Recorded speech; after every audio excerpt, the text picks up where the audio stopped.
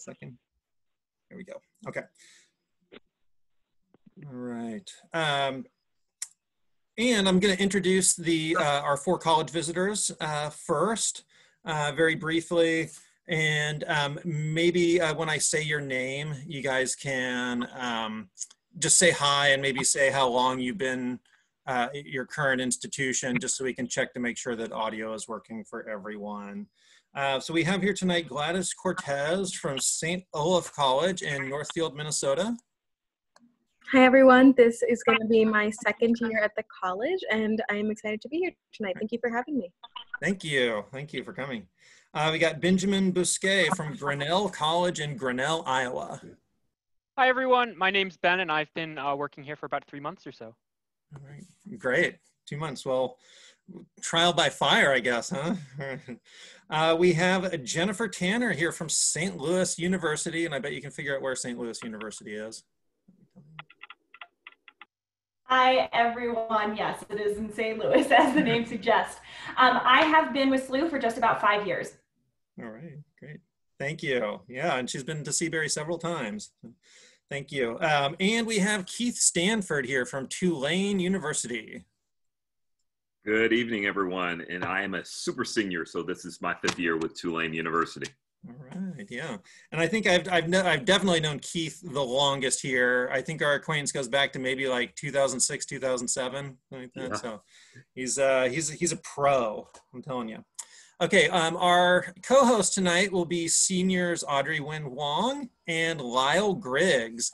And I am basically going to let them run things from here on out. I can help you guys monitor the chat. And do I need to officially make you co-hosts, or is that necessary? I can do it. Do you think it's necessary? I don't think you need to. I don't think I need to. Yeah, we're keeping it simple tonight. So, okay, Lyle and Audrey, I'm turning it over to you. Okay. All right. Audrey, you want to start? Sure. First off, we're just going to start with like describing the Seabury like community specifically, so you can address like the kind of body that you know how. So basically Seabury is a smaller school. We're in Lawrence, Kansas, but we're really big on community values and academics. We do have a strong athletic program, but I think most of the students at the school are here mainly to focus on academics. And I'm pretty sure every member of the senior class plans on going to college post this. So then that's kind of the audience you're orienting to. Lyle, do you want to add anything? Sure. I think that one thing that makes Seabury unique, or at least something that you might want to note as college reps, is that because we're a small school with small class sizes, that often affects where people want to go and what they want to see in a college. So either they like small class sizes and like small schools and want that small environment, or sometimes there's the opposite reaction and they want, large group exposure with a ton of people. So usually one way or another, people react to the fact that it's a small school, a very tight knit community. Either they want that or they want something different. So that's something to keep in mind. I guess at this point, if anyone else, for example, teachers who I'm sure have much more experience selling the school, want to add some things, you can go ahead.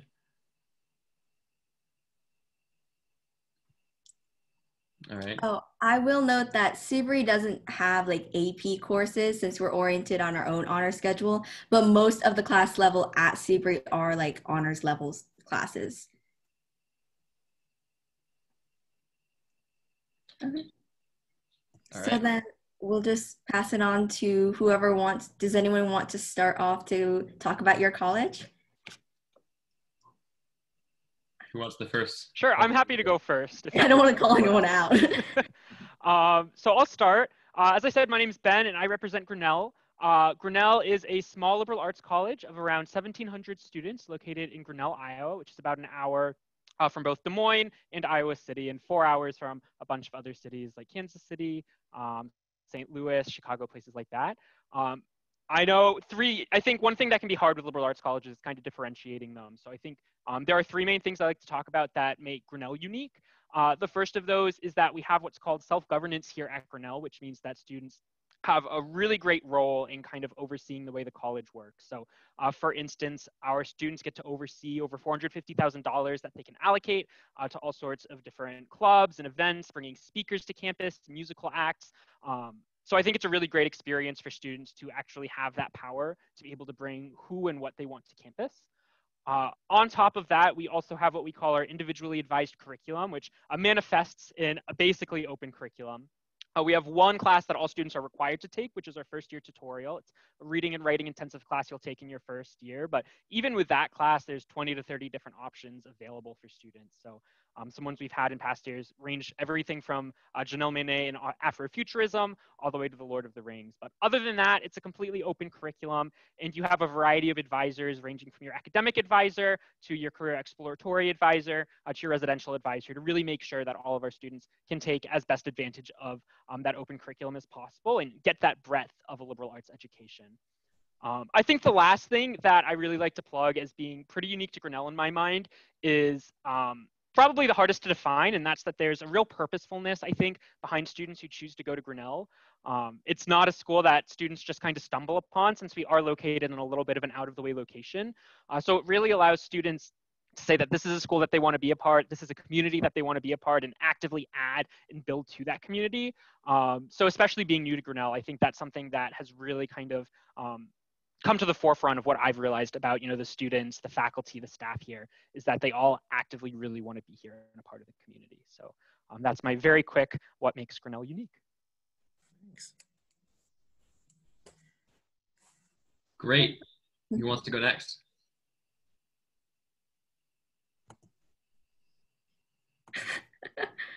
I can go next and kind of hop on the liberal arts train there. So hi everyone, my name is Goddess. As Matt, introduced me earlier, I work with St. Olaf. So St. Olaf is a small private liberal arts college about 45 minutes south of Minneapolis and St. Paul. Or if we think about it the other way, we're about an hour north of Rochester, if any of you are familiar with Minnesota at all. What the liberal arts means for us is, again, having a really interdisciplinary education. About a third of our students double major. So it's definitely the place where if you have multiple passions, you won't have to sacrifice one over another. Our average class size is reported at a 23, but I'll explain why that's a little bit of a misconception. So our intro to classes might, run towards even 30 students, which kind of gets, at least in my eyes, a larger class feel. But another way that I like to think about our class size is that 60% of our classes have less than 20 students. So 15, 17 is, I think, more of a true median for what you would encounter here. But overall, really what our college really values is having that, purposefully and intentionally residential experience that's also really engaged in community. So Audrey, when you were talking about that, that really kind of caught my ear. As a college, I think we are continuously growing, changing, and we're diverse in our values. So we are obviously always striving to be more inclusive, and that's a certain conversation that's actually really important on our campus right now. So we are at 22% domestic students of color and 10% international students. I think one of the key characteristics is how much our students want to prepare while they're at St. Olaf, but after St. Olaf as well. So about 92% of our students participate in some form of internship or summer job or research opportunity. And so that kind of being another factor to engaging both in and out of the classroom. Our Piper Center for Vocation and Career, which is essentially our career center, is kind of really that key factor that makes sure that students are thinking about where they want to be and what the passion they want to pursue after their 4 years here. So we have over $500,000 that are awarded annually for internships. Every student has $2,000 scholarship grant or grant that is given to them for any internship that might be not funded or underfunded, just to make sure that you can have these experiences without having to worry about cost. Well, let's see, what other things can I mention? Right, so we are affiliated with the ELCA, so that's the Evangelical Lutheran Church of America. I think having a religious affiliation really adds a different element to the experience here. So It's not by any means like the majority of our students. I think for this last year, about 18% of our students identify as Lutheran, but the counterpart of that would be that 40% identify as having no religious affiliation. So I think that kind of really provides a little bit of a lay of the land in terms of the diversity of faith and values, or the diversity of values really at our college. We're not a place where it's an echo chamber. So we have students that are all over the spectrum in terms of what their interests are, but I guess what their personal identities are as well. One thing that I always like to emphasize about St. Olaf is just don't be scared about the cost. We are a school that meets 100% of demonstrated need. So while you would see on our website that we are at about $65,000 a year, our financial aid package is our average financial aid package is $45,000 a year. So it's about $20,000, a $20,000 difference between those two. But if you have questions, I'm excited to answer your questions. So I will stop talking there. I'm sorry that was so lightning fast, but thank you all.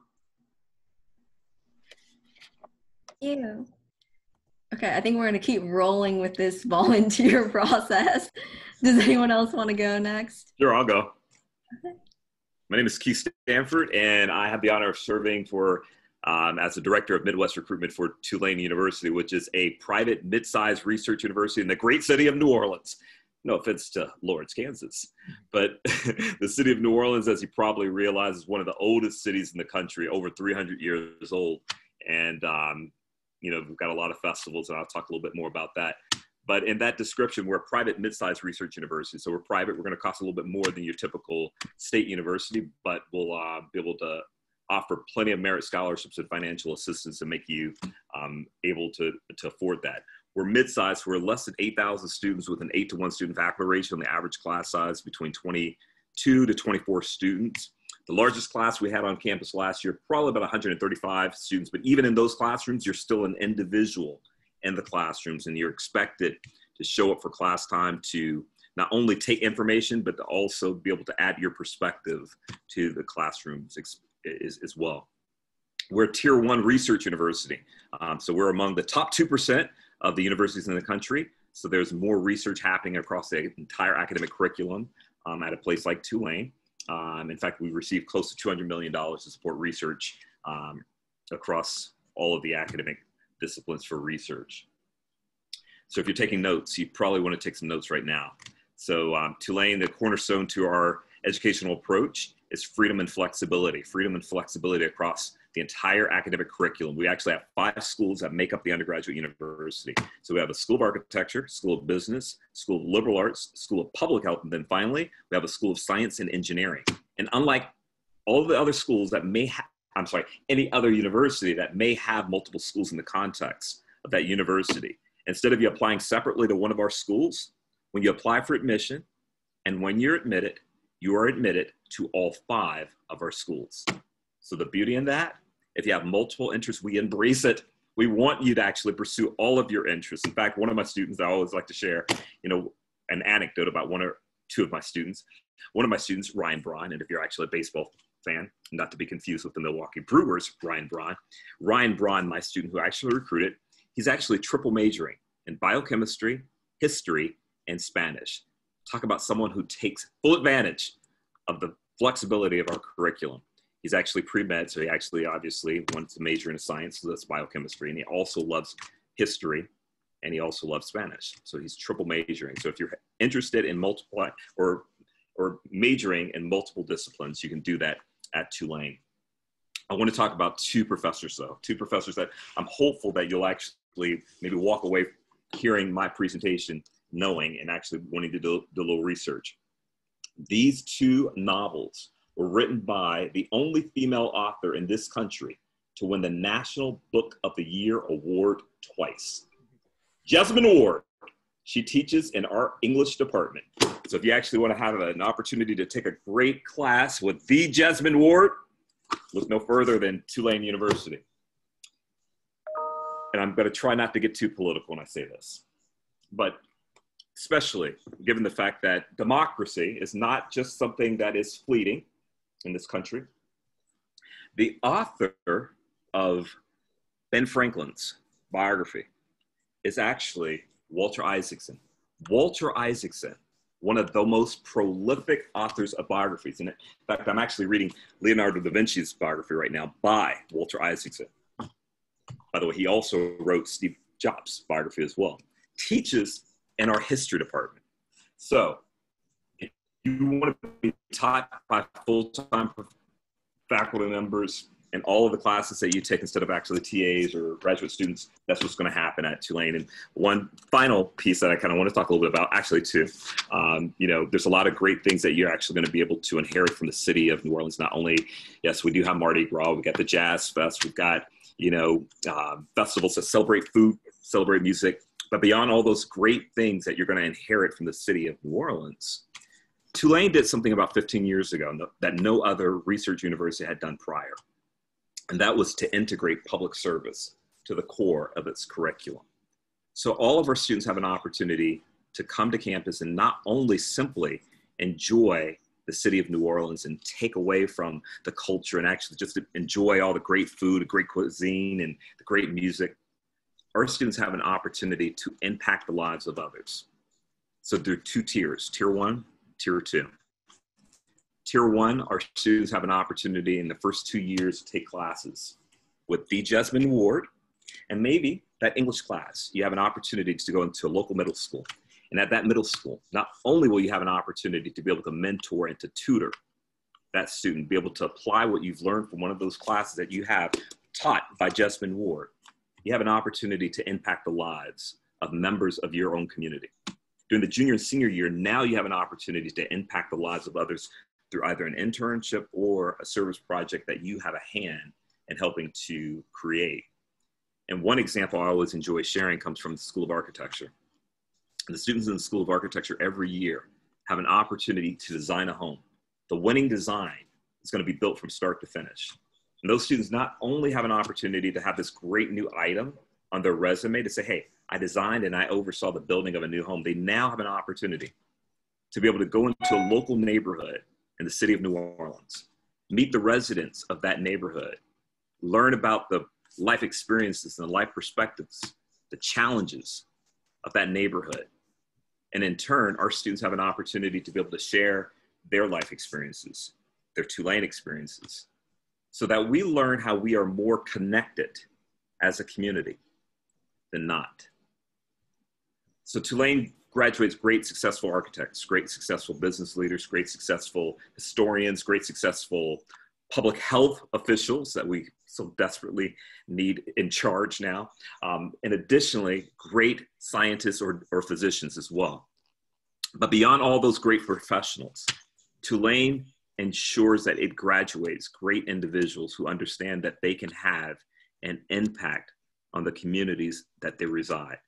And that's the most important aspect and element to the Tulane experience that I enjoy most, that we're actually graduating great people with integrity.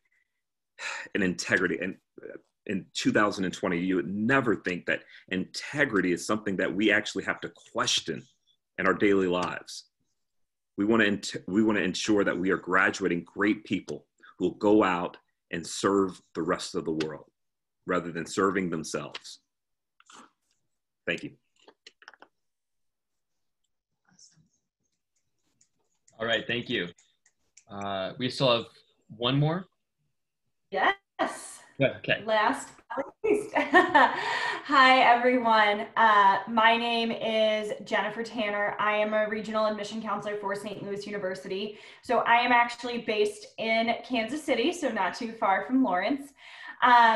This is very weird for me to say, but I think that SLU is the largest school in this room, which is probably a first for me. We are about 8,000 undergraduate students, 13,000 with graduate. So that does make us the largest, but in any other context, we are solidly a medium-sized university. SLU is a Jesuit institution, and I want to spend some time talking about that because being a Jesuit university is really at the core of everything that we do and how we review students and how our students interact on campus. If you're not familiar with the Jesuits, they are one of the largest orders of Catholic priests founded in the early 1500s by St. Ignatius of Loyola. And their mission has been education of the whole person through mind, body, and spirit. So a well-rounded education is really at the forefront at SLU. Regardless of what you study, whether it be physical therapy, engineering, psychology, you will still take those liberal arts classes. You'll take a philosophy class, theology, English, history. We want you to know a little bit about everything when you graduate. Another part of being a Jesuit university is this idea of being men and women with and for others. Especially at SLU, service is really important to who we are. If you were walking around campus, you'd be hard pressed to find a student who hasn't done service at least once during their time here.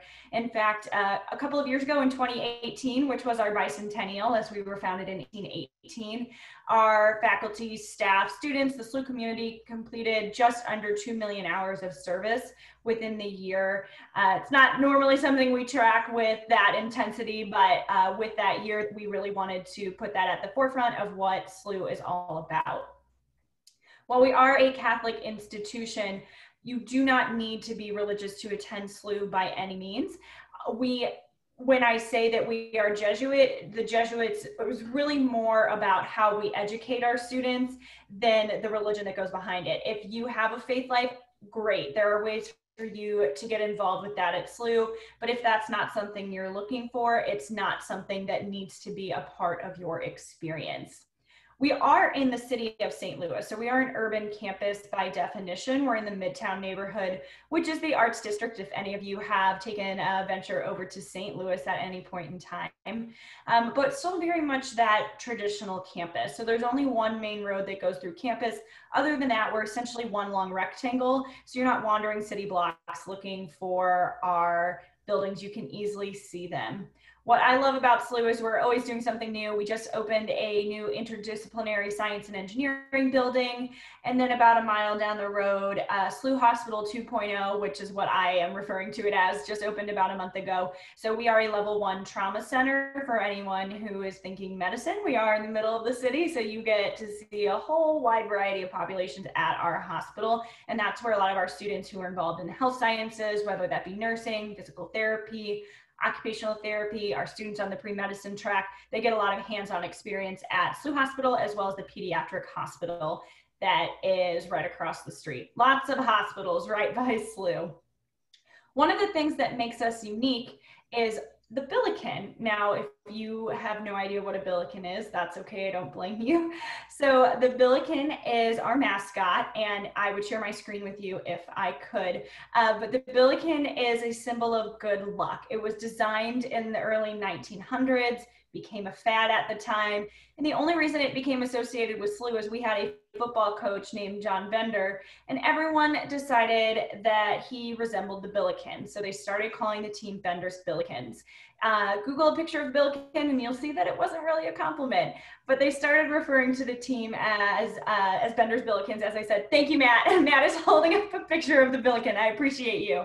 Yeah, I guess I could have held up my little squishy Billiken that I've got right here.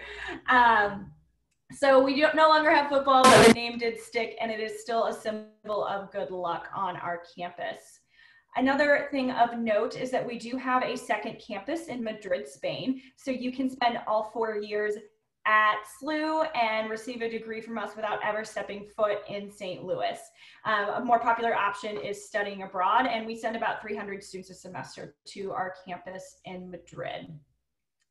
And then finally, the other thing that I want to mention is the kind of opportunities that you will have at SLU. Like Tulane, we are a Tier 1 research institution, so that means there's always some form of research going on, both at the student level and at the faculty level. You can get involved in research as early as freshman or sophomore year, and because we are also doctoral extensive, you can carry that all the way through to the PhD level if you really felt like it. Research is not a requirement, so don't feel like you have to do that, but not every institution is going to offer you that opportunity to get involved in research at such an early level. If you do have any questions, all of us are going to be here for at least another 30 minutes, so you are welcome to toss them at us, but I'll toss it back to our host for the next section. Okay, so Lila and I are going to ask the panel some questions that we have from earlier. I think we're going to start off with, for every representative, what do you feel is students need to know when deciding between a smaller liberal arts college and a larger university?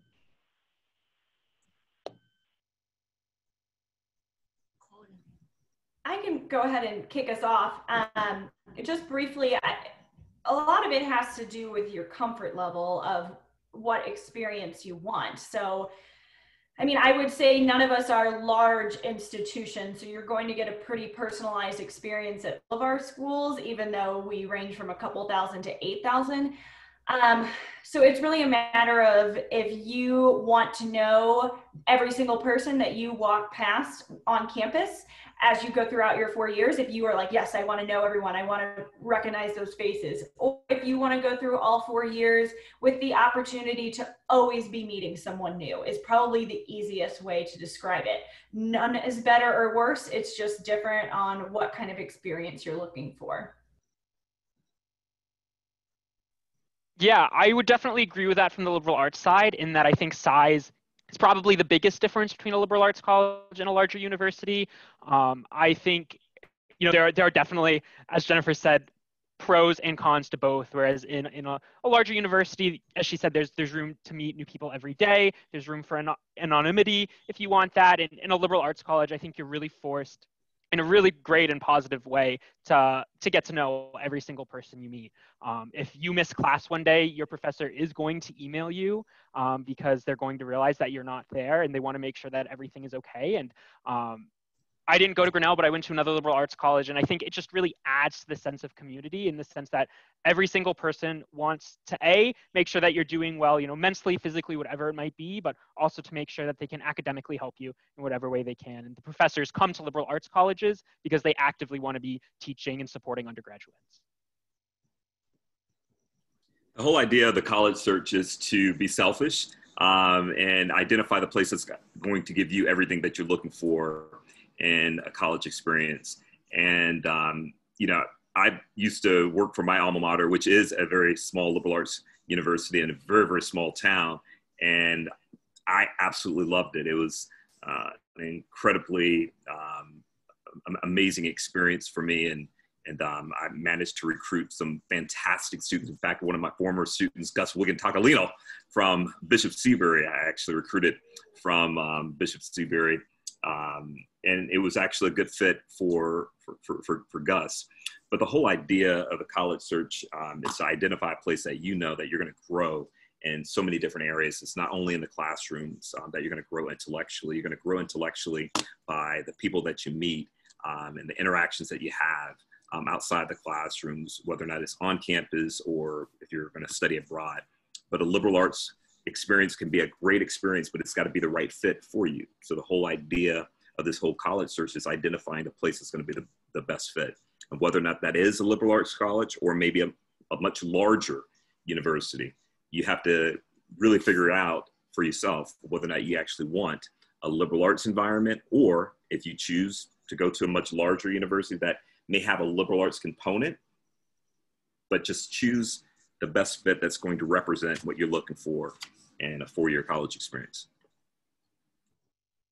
Absolutely. I really couldn't have said any of that better. So way to go, everyone else. But probably the only thing I'll mention is just in terms of the difference in size, like you can attend a small liberal arts college and still not meet everyone on the campus. I attended a school that was about 2,000 students, so just a little smaller than St. Olaf, a little bigger than Grinnell. And I can absolutely say I did not meet everyone. So just keep that in mind. I think in terms of, while it's small, you'll still, and regardless for any size that you're looking for, that community and that experience that you're looking for, you'll find. Just be mindful of kind of like the structure of the college and or university that you're looking at to see what the other components of your experience, I think Keith said, like the personal, and Jennifer even said, like, if you have a spiritual or faith-based, all of these components, kind of how they're present in a college, how they're present in the physical environment, the atmosphere of the location, all of that kind of being influential to, the difference between a small and a larger institution. All right, thank you guys. First of all, as far as size goes, one thing to keep in mind is that even Grinnell, which is I think the smallest of these colleges, is huge when compared to Bishop Seabury. It's like 10 times as big. So it's only a slight exaggeration. So there's still, there's still a lot more people than what we're used to. All right, anyway, the next question is more specific to the application process and how it's been affected by COVID-19. So my question is, should students apply test optional to your colleges? I believe that that's an option at all these places. Correct me if I'm wrong. That's the first thing I was going to say. Make sure the college that you're looking at has a test optional policy. So I can speak for St. Olaf. Test optional is something that we have been having many conversations about for several years at this point. And thankfully this year was kind of the tipping point where we could make it happen. And so really the goal for us is in having that test optional policy is to make sure that we are removing barriers rather than creating barriers. So in thinking about that, for us, you don't have to submit a test score to be considered for any of our merit scholarships. We want students to feel empowered to decide and, make that decision for yourself. If you think that your test score is a representation of your academic performance and you think it reflects well on how you did and you're very proud of it, absolutely submit it. If you're nervous about it, or I understand, a lot of you, I bet, had test even back in the spring that you weren't able to take. If it's something that isn't representative of you, don't include it. And if you change your mind, if you submit it and change your mind, just let your admissions officer know, and we're there to support you. So keep that in mind, especially as this year continues. We understand and want to be sensitive to all the challenges you're facing, but removing that barrier was one way in which we're trying to help out rather than to hurt your application. So that's not something you have to be worried about for St. Olaf. Yeah, and I'll just echo everything that Gladys said. I think everything she said also applies to Grinnell in that we're really excited to be test optional this year, especially considering we know that this is a tricky year for everyone across the country, across the world, and we want this to be as equitable and accessible of a process as possible. I think the one thing that I would just add to what Gladys said is that I know, like, when I was a student and I was looking at schools that were test optional, I was like, oh, like, how test optional is this school actually? And the thing I heard when I was a student that really made me realize that test optional is just as valid of an option as submitting test scores for schools that are test optional. It was put to me where if a school really wanted your test scores, they would just ask for them. They're not going to spend all night, staying up and thinking about what your test scores actually are. That would just be totally counterproductive. So that when we say test optional, we absolutely mean test optional. And like Gladys, all of our merit scholarships and everything like that also apply to test optional students. So really, it's all about finding that right fit for you in the application process. If you think your test scores reflect who you are as a student, by all means submit them. But if for one reason or another, and that can be a personal reason or maybe a testing site reason or whatever it might be, don't feel pressured to submit test scores. The only other thing I'll add, SLU is also test optional this year. And my philosophy is if you haven't already taken a test, don't worry about it. Or if you took it once as a sophomore just for fun, and then you were like, oh, this is now my only test score, don't feel like you need to submit it. But I think this year more than ever, really pay attention to what the university is saying. Test optional means 4 different things at each of these 4 different universities. I can guarantee you, not in a good or a bad way, is they're just different. Some schools may be test blind, which is where you don't need it. They won't look at any test scores ever. And I'm sure Matt has done or will do a great job of explaining the differences between all of those. But that is where people like the 4 of us that are here tonight really come into play. It's so important to reach out to us. If you're looking at a website and you're like, I can't find this information, I don't know, just find your admission counselor at that school, or say, what does test optional mean at your school? Or I'm applying to this specific program. Should submit this test score? You can tell us what your test score is before applying. We're not going to hold that against you for asking, but I can't guide you if I don't have all of the information. So just feel free to be transparent with us and know that we will be transparent back as well. Just to recall, holistic review. holistic review of the entire candidate, all the things that you're actually going to submit to an institution in your application will be taken into consideration. So if you do not want to submit a test score, you will still have all of the other elements to your application reviewed in order to be able to make an assessment of your ability not only to be successful in the classrooms, but to also to be able to earn admission to the institution. So test optional, don't feel weird about not submitting scores. If the school says test optional, that's what it means.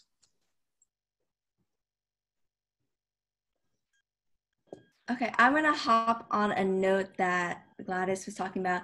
You all were talking about how the test optional is for the application in general. With COVID happening, are scholarships and financial aid opportunities also test optional?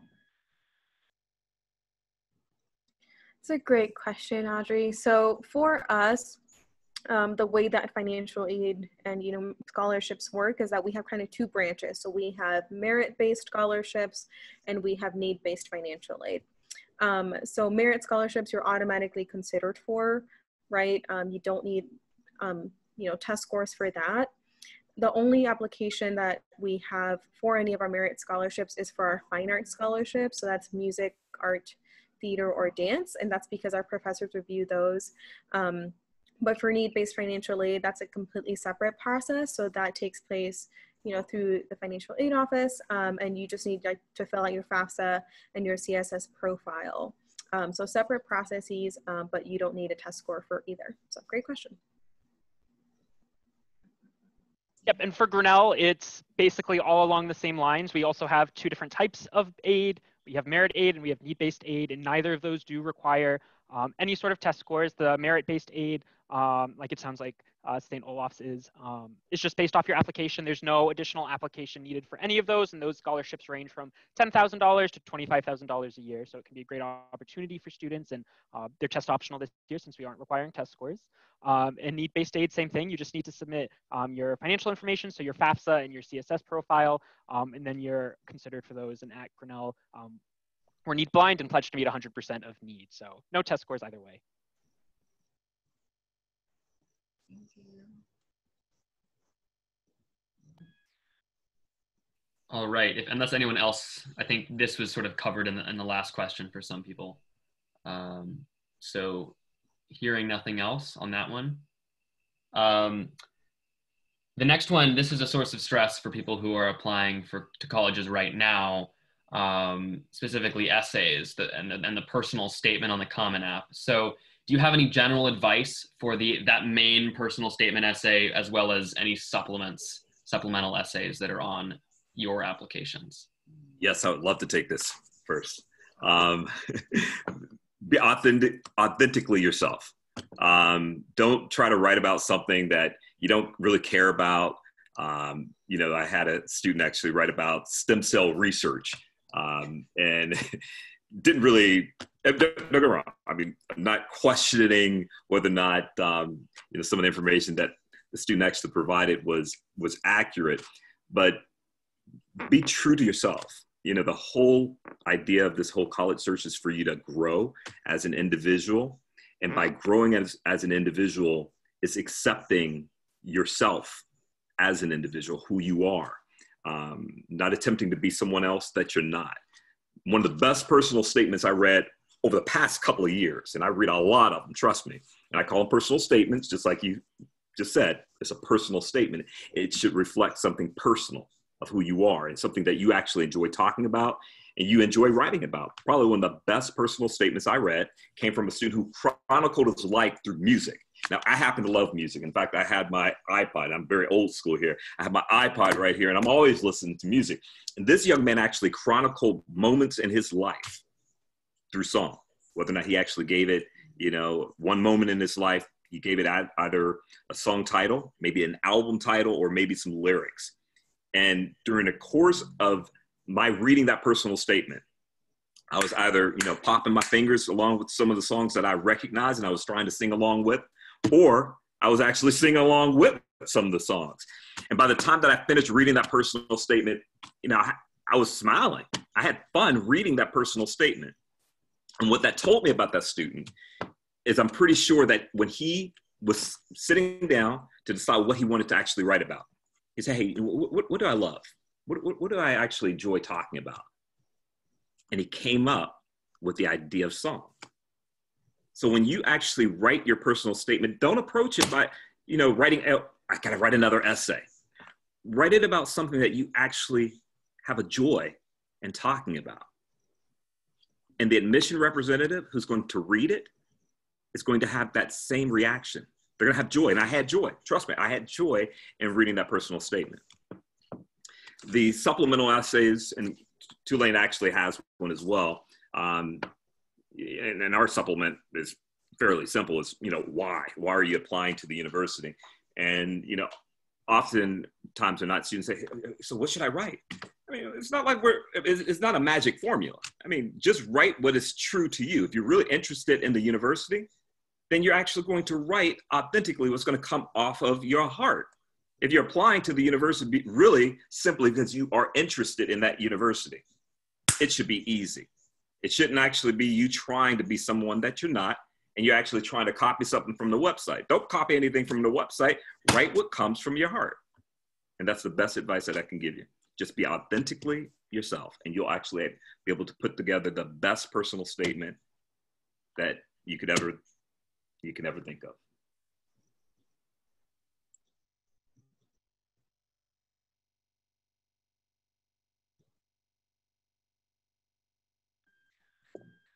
Okay, so I think I'm going to ask which you touched on, which is kind of the inevitable question that all representatives get. Do you have, or can you describe an ideal candidate for admission to your college?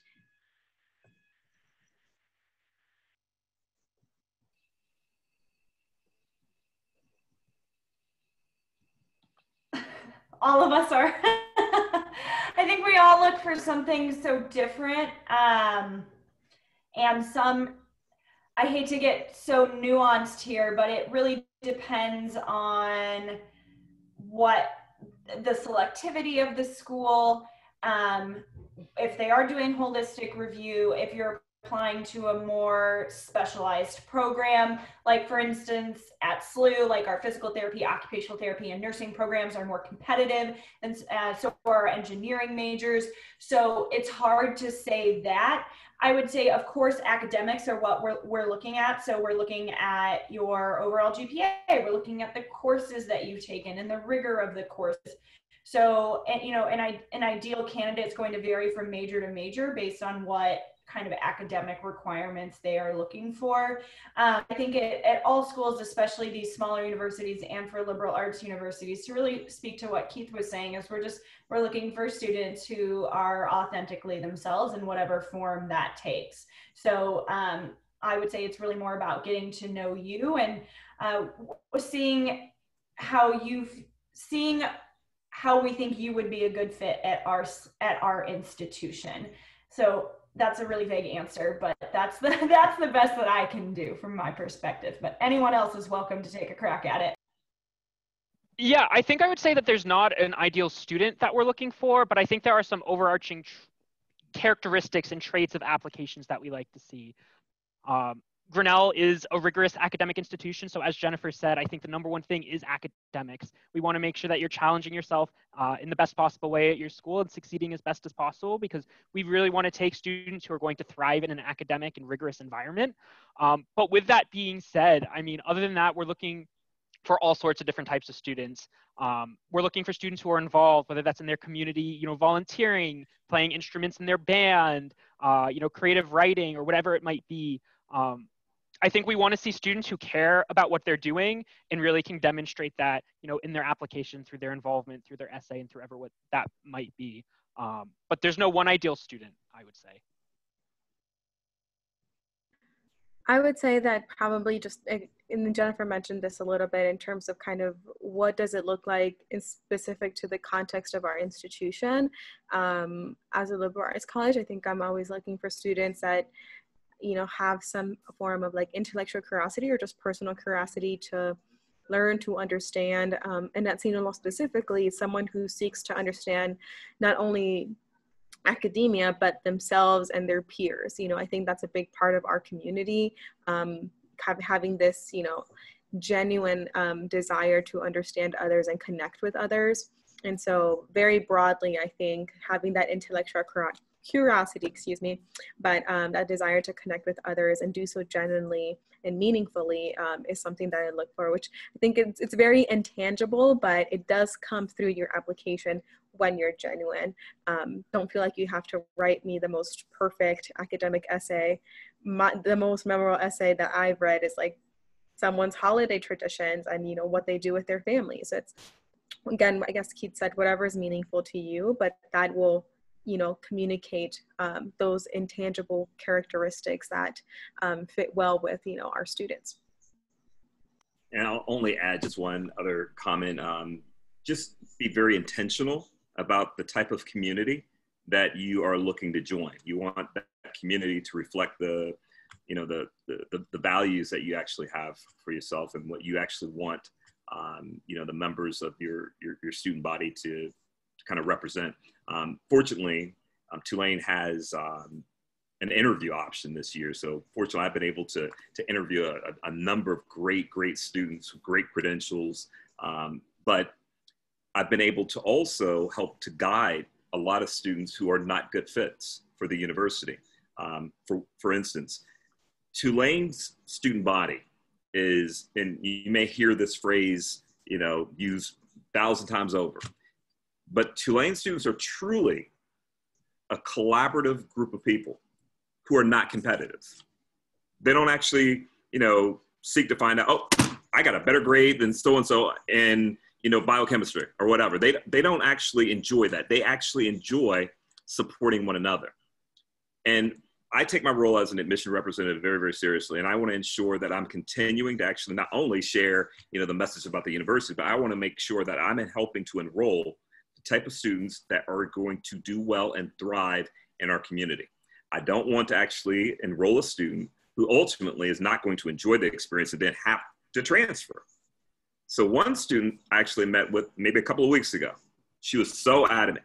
I love competing. I'm a competitive person. I love being the top student in my class. I love getting the 100% and watching my classmates, you know, just look in awe and wonder. And I told her, I was like, you know what? You're so not the right fit for Tulane, because our students, they don't thrive off of seeing someone else actually not do as well as you or fail. So know yourself truly, and identify the community that's going to be supportive of what you want that community to look like. And that's the ideal student. All right, thank you. And then I think we're gonna go to Mr. Patterson. Are you unmuting? I was just gonna say, like, we might want to do like open it up to question and answer pretty soon if you're not doing that already. Yeah, that's what I'm gonna do. Right. All right. Yeah, so anyone who has questions for anybody can raise their hand using that function, and Audrey or I will call on you. All right, so any questions? I did receive a question in the chat for all the representatives to discuss their fine art departments and or like fine arts areas of study. I'll definitely jump in here. So I kind of mentioned it a little bit earlier, but the fine and performing arts are actually a big part of St. Olaf. We're not a conservatory, but a lot of students who really want to participate in the arts, regardless of whether they're a major or not, definitely look at us for that element. So about 30% of our students are involved in music, and 50% are involved in either music, art, theater, or dance. As I mentioned earlier, there are scholarships, you know, for those students who are interested in being a part of the department to some capacity. Again, you don't have to be a major, but we have 18 official ensembles, which consist of 8 choirs, 2 bands, 2 orchestras, and 3 jazz ensembles, not including our student-run like choir, a cappella, handbook choir, etc. We have 5 formal theater productions every year, one of which is always a musical. We have 2 art galleries and 2 different dance companies. So that's kind of just a little bit of a brief description of all of that. I will keep it short and be on the flip side. In total transparency, the fine arts are not the largest majors at SLU. We do have a music and a theater program and a dance minor, but typically students who are involved in the fine arts are usually involved in it as a passion project because you don't need to be a major or minor to get involved in them. Or students who do major in theater and music also are usually double majoring in something else. We are in the arts district, and we do have art museums both on and off campus. So there are ways for students to explore the fine arts, but it's not necessarily what SLU is known for. Yeah, and I'll just add for Grinnell, I think what I appreciate about the fine arts at Grinnell is that it's available at all different levels. If you're looking to have like a pretty intense fine arts experience and you want to, curate your own kind of creative works and work one-on-one with a professor, you can do that through our Mentor Advanced projects, which are basically one-on-one independent studies. But at the same time, if you're just looking to pick something up and have some fun playing an instrument, being creative, that's totally available too. I was talking to a current student the other day who her goal at her time here at Grinnell is to be able to take accordion lessons one semester and just learn how to play the accordion. So it's really whatever you want it to be at Grinnell, you're able to kind of make it. Same here. We've got, programs that anyone can actually either take classes if they don't want to minor or major in dance, if they don't want to major or minor in music. Anyone is able to take any of the courses that we offer across the board in arts. And I don't want to brag about any of the arts programs, but you can be a great artist in the city of New Orleans as well. Right. Evan, you have a question? Yeah, so I've